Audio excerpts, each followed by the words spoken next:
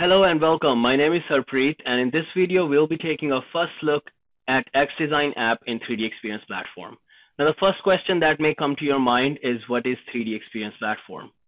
3DEXPERIENCE platform, you can draw a parallel between your desktop computer and the platform. The way you would look at it is, you have your operating system on your desktop. Let's say on my computer, I have Windows operating system, and on that operating system, I have a several host of apps that I can have access to. I can open up Chrome to access different websites. I can open up my SolidWorks and do some CAD design modeling. I can pretty much open any kind of app I want. So 3DEXPERIENCE platform is very similar to that, except your apps are hosted on the cloud. So the way that you would go ahead is you will go to this website and enter your credentials, and you will click on login. And then it will take me into the welcome screen where it will show me information related to the data that I have inside my computer. Now, in my case, I was previously working with xDesign app, so it's trying to open up that app right now. So what I'm going to do is, I'm going to close this for now. I'm going to show you how you can access such an app. You can do so by going into the top left menu, and it's called 3D Compass. And when you click on that, you will have access to all the apps that you can open up. So the parallel to Windows computer would be, you will click on your start menu and it will show you all the sets of apps. Similarly, you click on 3D Compass and it will show you all the different sets of apps you have access to. So I'm going to click on xDesign now and open up the app. Now, once my app is open up, I'm going to go ahead and click on Open to open up a file that I was previously working with. Now, it will take me through my 3D drive, which is hosting different sets of files that I had added to my platform. And now I'm going to open up this cast base. I'm just going to select it, click on this one, okay, and it's going to open up my app. Now, the interface is very similar to the interfaces that you're familiar with in any other CAD designing program. So in the left-hand side, we have what we call Design Manager, and it has hierarchical order of all the features that were applied to create the model. And I also have this roll back bar here that lets me roll back and see how the model was created. So I can go all the way back and just go through my features one by one and see how they were produced.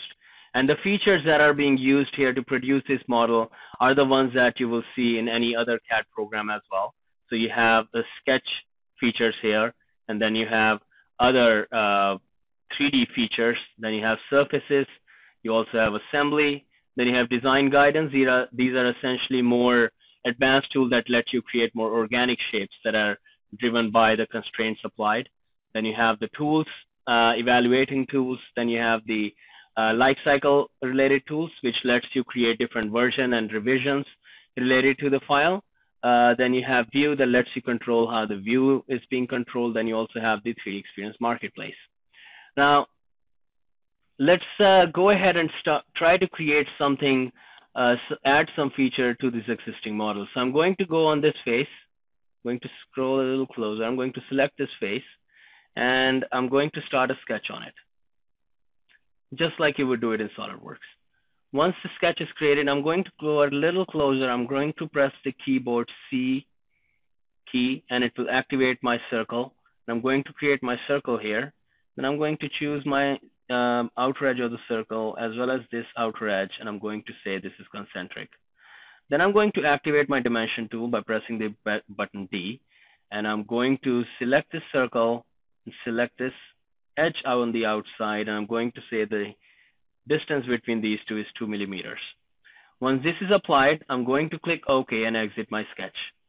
Now what I'm going to do is I'm going to go ahead and add my extrude to it. Now, to access extrude, I'm going to go under features and I'm going to click on extrude here. Now that will let me create an extrude cut. Now the beauty of xDesign is that it hosts what we call super features. Super features essentially are features that can be converted into the other kind of features at any point. So right now, for example, if I have the button add here and I had selected, then it's performing an extrude boss. If I select cut, then it's performing an extrude cut. And at the same time, let's say I have created the model and down the road, I would like to convert it to sweep.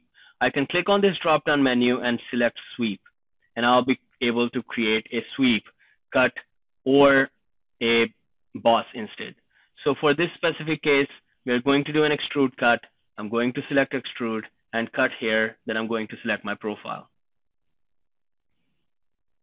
Once this, I'm going to click here. It wasn't selected. Now I'm going to select my profile, and it will show me what the preview is going to look like. In our case, we're just going to do a through one way, and it will do through one way, and I'm going to click OK. And that will create a fold for me. Now, on top of that, I can add more super features such as fillet or chamfer. You also have another kind of super feature, which is called patterning. In that one, they have combined different kind of patterning into one. So the benefit, again, is that you have created a model, you have completed it, but down the road, you would like to change one of your features that were added in the past, and you can change that kind of feature to any kind you want. Now that we are here, and we have created the whole, let's go ahead and complete the assembly. I'm going to save this component and add it to the rest of the assembly where it's supposed to go. So now I'm going to close this model, and I'm going to open up my full assembly. I'm going to go ahead here, and this is the full assembly I was working with, monitor stand assembly. I'm going to click OK, and it has opened up my assembly. The first thing first, I'm going to hide this base feature here. And now we're going to bring in the component that we are working with. To bring in a component, we're going to click on Open. Again, it's going to show me my results from 3D search. And I'm going to select my cost base that I was working on, and I would hold it. I will drag it now and drop inside my assembly here, and it will give me the option of either inserting it or opening it. Also, I can choose the number of instances to add. So as you can see, as you go through different kind of features, all of your features as well as command has been very uniquely improved or enhanced to give you enhanced user experience. I'm going to click on Insert now, and my component is going to get added. Now what I'm going to do is I'm also going to open up this here. So the idea why I open up this feature here is all the components that you have open right now are in the lightweight mode. I just wanted to fully resolve it. Now let's go ahead and add some mates to it. So I'm going to add a mate between this face and the other face. I'm going to select that one, and I'm going to go under Assembly, and I'm going to access my mate, and I'm going to select this face. And it's going to give me the option of concentric one, and it's going to apply it automatically. Once this is applied, now I can go ahead and apply more features to it. I can say that this face, as well as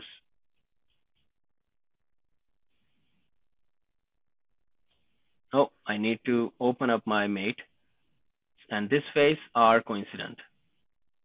And I click OK. Then it will be applied. Now I can go ahead and I can apply more mates to it, but at this point I think I have given you an overview of how 3DEXPERIENCE work, or more specifically how xDesign app works in 3DEXPERIENCE. For more information, please go to our website on cadmicro.com or follow us on social media. Thank you very much. Have a great day.